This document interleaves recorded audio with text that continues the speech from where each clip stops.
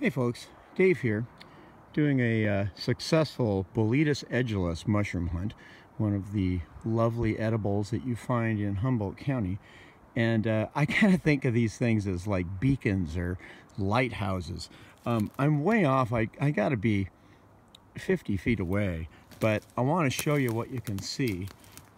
Look up way up at the edge, you'll see that light kind of color, and this is what you can do. You just kind of get your eye ready to look for that, and then as you get closer you'll see that that beacon is drawing you to loveliness. Now once you find one, you often find another hiding in there.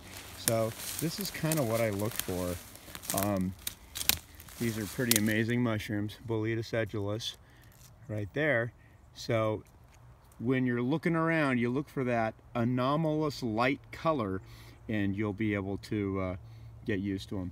Once you find one, you will often find more. So you slow down, you start looking. In fact, there's another little one right up there. See it right in there, hiding. These are brand new, the first flush, so a lot of them are under the duff.